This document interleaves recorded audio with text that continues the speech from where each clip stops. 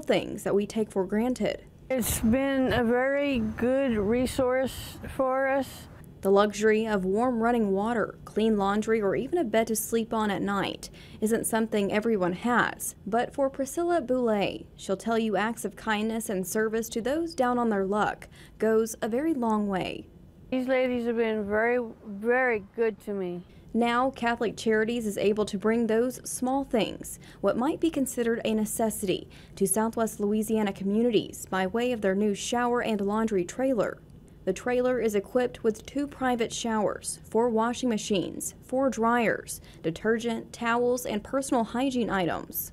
Homeless Outreach Coordinator Elisa Stevens says it's a judgment-free zone. Maybe they don't have hot water. Maybe they don't have a washing machine and a dryer. They're low income and they're having trouble making ends meet. Everyone is welcome. Stevens says many had the same complaint, and this trailer can help be a solution, and the response from the community speaks for itself. Everyone is very appreciative of the services that we're providing, and we're happy to be able to provide it. And so far, it's been a success.